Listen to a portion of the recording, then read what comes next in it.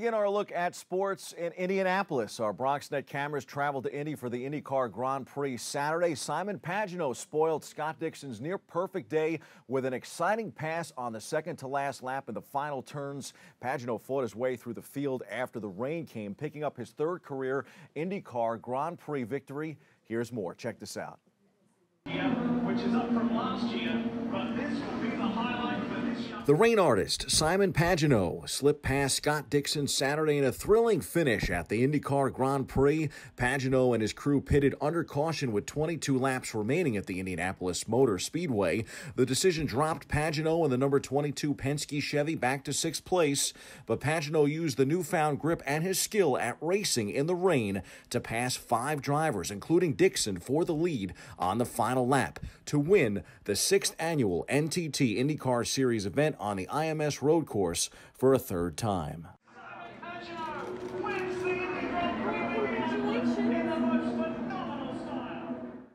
Heading into the final lap of the race, Dixon was in position to take the points lead over Joseph Newgarden and Alexander Rossi. However, when Pagenaud passed Dixon for the win, Newgarden kept his points lead in the championship heading into the Indianapolis 500. Dixon now slots himself into second in the point standings, while Long Beach winner Rossi falls to third after finishing 22nd on Saturday. The Indy 500 is next. It's 2 weeks away. I absolutely cannot wait. Brad Keselowski headed to victory lane, capturing the checkered flag Saturday night and dedicating the win to his friend and mentor, Mike Mittler. Mittler lost his battle with cancer recently. Nice win for Brad in Kansas. The series heads to Charlotte for the All-Star race next Saturday night.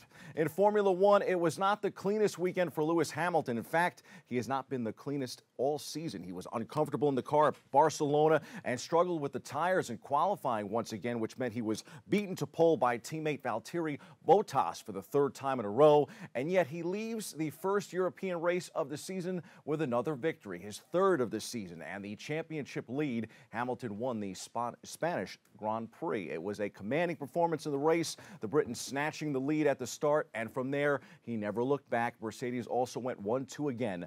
That's the story in F1. The only walk-off Game 7 winner in NBA history belongs to Kawhi Leonard. Is he really going to leave Toronto after the greatest moment in Raptors history? July will be July, but in May, Leonard is the king of Toronto. Sunday night and Toronto's biggest moment this season, tie game, 4.2 seconds left. Leonard delivered a rattling game winner that sunk Philly and made Joel Embiid cry. What a shot, what a game. That was sick, Bob. Did you see that? Unbelievable. The Raptors advance to the Eastern Conference Finals against the Bucks starting Wednesday night in Milwaukee. I'll take the Bucks. Out west, it will be Portland and Golden State. Told you about the Warriors. They took care of Houston in 6. Meanwhile, the Trailblazers needed another 7-game thriller to dispose of Denver. Sunday's Game 7 between Portland and the Nuggets was not a pretty one. The Nuggets, who had relied on Portland's inability to hit a jumper for the entirety of the first quarter, never were able to capitalize on an early 17-point lead. Slowly but surely, it dribbled away for the number 2 seed in the Western Conference playoffs until the Blazers crept back into the game. By halftime, Portland had cut the gap to just 9 points. C.J. McCollum would play hero in the second half, and down the stretch, he scored a total of 37 points on 17 of 29 shooting to go with 9 rebounds. Final score, Portland 100, Denver 96, with Portland officially headed to the Western Conference Finals, where they will meet the inevitable Golden State Warriors. That means one thing is certain for a family based in North Carolina: a split household. For the first time in their careers, brothers Steph and Seth Curry will face off in a playoff series. It's also the first time any set of brothers have ever met in an NBA conference final, according to the Elias Sports Bureau. Fun factoid there. On the baseball diamond, the Bronx Bombers beat the Tampa Rays 7-1 Sunday to take 2 of 3 from the American League East leaders. Masahiro Tanaka outpitched reigning Cy Young Award winner Blake Snell.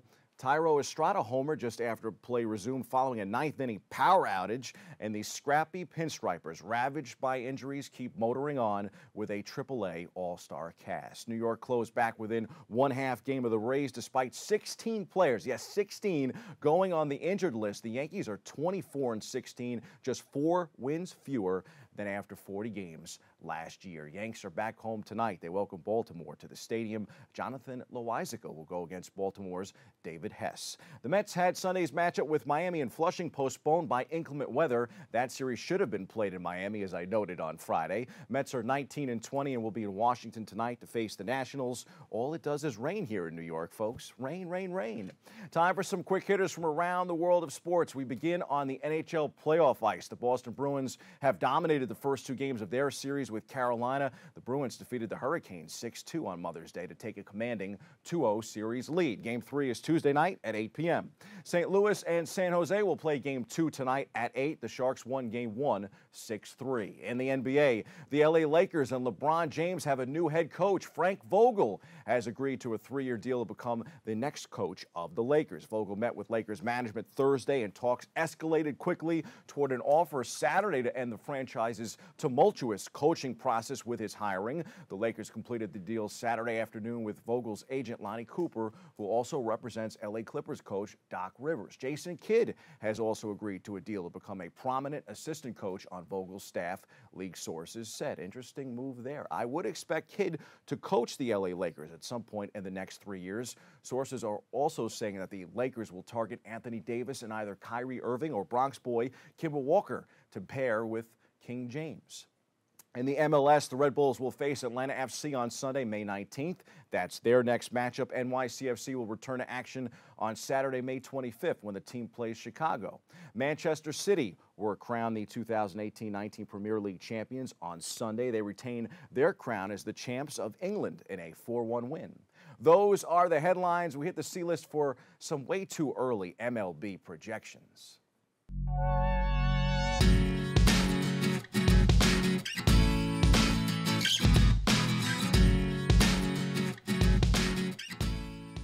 You have to give, this feisty group of Yanks some credit for holding their own and then some while the Stars are sidelined. Updated projections indicate the Yanks are going to win 95 games. They would finish 95-67 and fare better than any other team in the division record-wise. The projected AL East champs have an 83% chance of making the postseason, with a 48% chance at the moment of winning the division. Numbers indicate that their World Series chances are only 12%, though. What it means right now, the Yankees are projected to finish as baseball's third-best team, trailing only the LA Dodgers and the Houston Astros. Considering the injuries that threaten to derail this season, the Yankees look like a team that banked enough wins to become a near postseason lock in mid-May. I'm pretty sure we can sign up for that at this point. Yanks need to get healthy and start figuring things out for October, well before the season ends. They have a strong shot to win it all, folks. There's plenty of depth and talent on this team. Kudos to manager Aaron Boone and the reserves for keeping the Yankees in it. That's your sports. I'm Bobby C. Stay tuned. More Open back after this.